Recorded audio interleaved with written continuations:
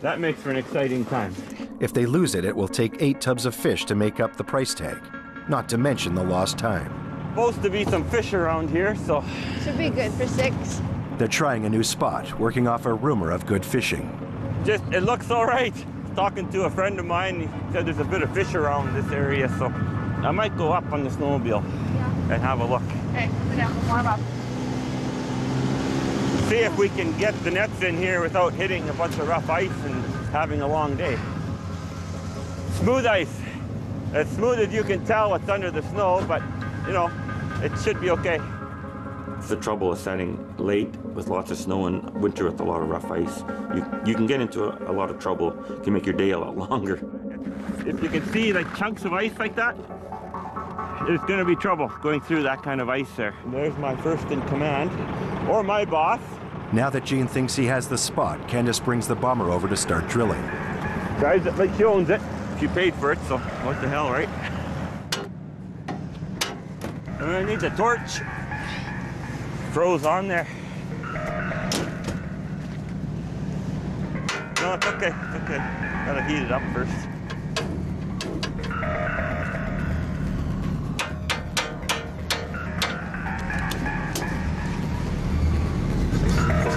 No, leave it up, pull it up.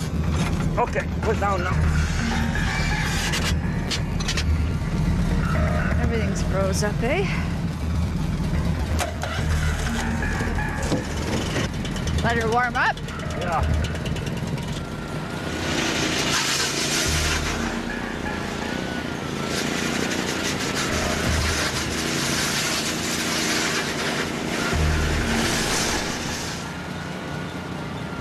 Frost it up?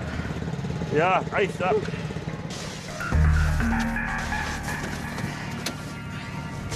Gene sends the electric jigger down into the hole.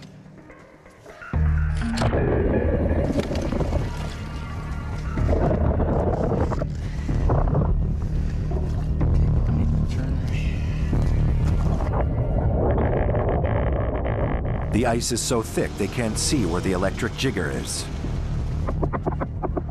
Candace uses the knocker on the jigger so Gene can try and hear its location under the ice.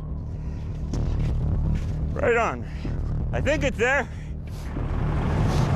Sounds like it's coming from here. Yeah.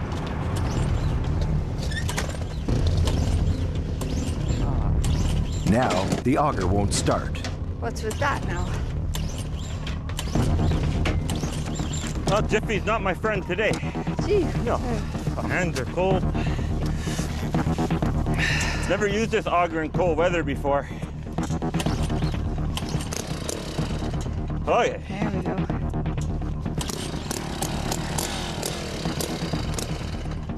Really?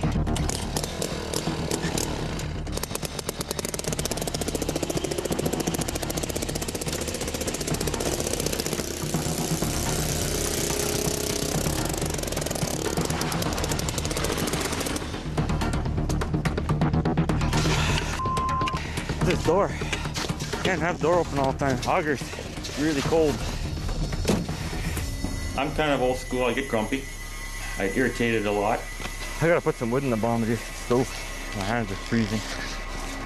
Geez, my hands are cold. I don't know why. It's cold out. Get cold hands, you gotta put more wood on. The cold aggravates the arthritis in Gene's hands. I got arthritis in my hands and feet. Some days that you're just dreading going out. They press on, setting new nets in spots where they hope to find a bigger catch. Hopefully it goes as smooth as this for the rest of the morning. But the odd time it'll hit a chunk of ice or something and it'll take off, take right off. I lost one so far in my time, so. Compared to jiggers made of cedar and metal, the electric one is made of plastic with a magnet that starts the electric motor.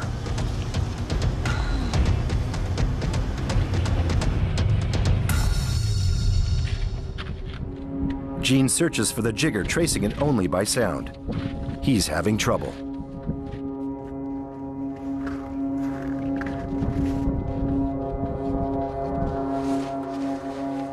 It took off. What the hell?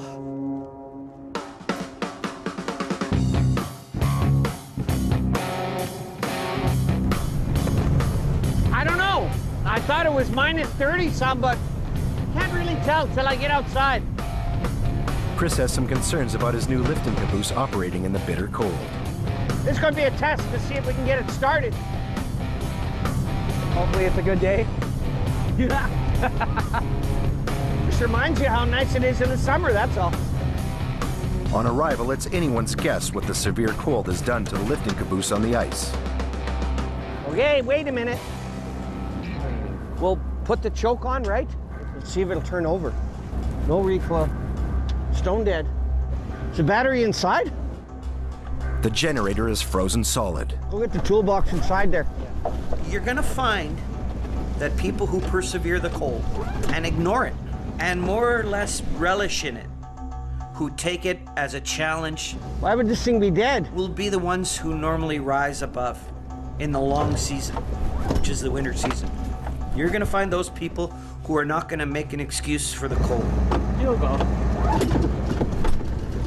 Come on. One more try, Joel. Who aren't gonna make an excuse for the equipment, but are gonna fight through it. She'll go. Let it I run. want that auger closer so I can drill a hole. The wind chill 41 today, 41. supposed to be, and then later on tonight 71. 71 Clicks. wind. Said it's a frosty one.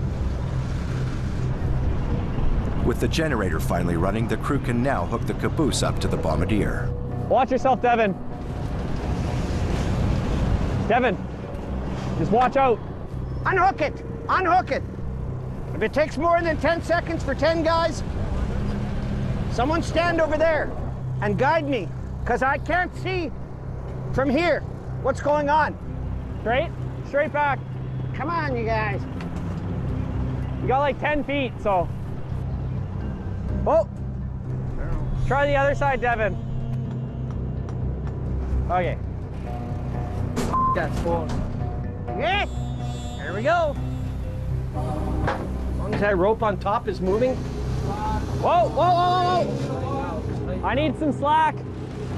Slack to tie it up. Okay, it's good like that. It'll stay. Let's go. Ready to go, guys. With an extreme wind chill dropping the temperature down to minus 34, the guys quicken their pace. Okay, here we go.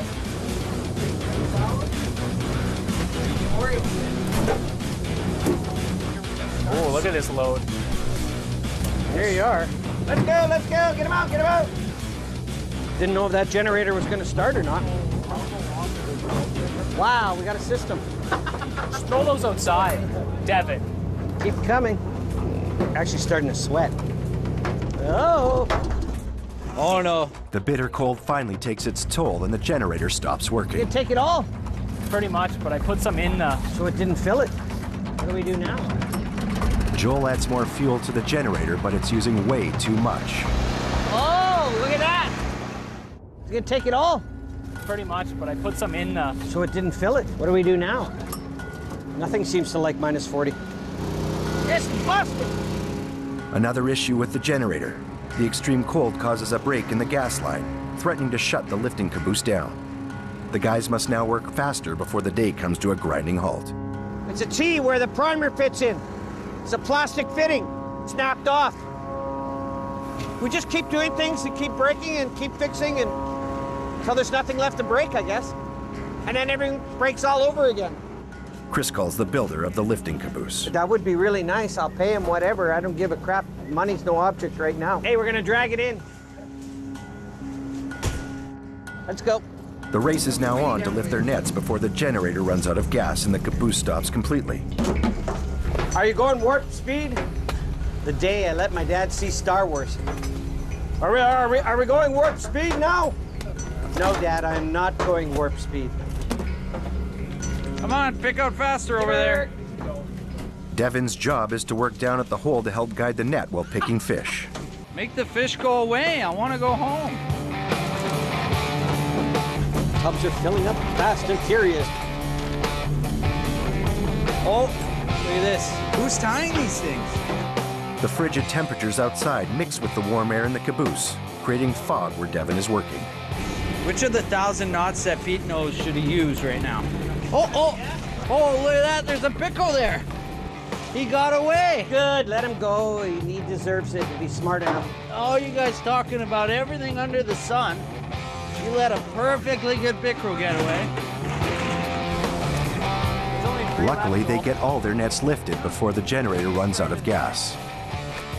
They wind up with more fish than tubs to put them in.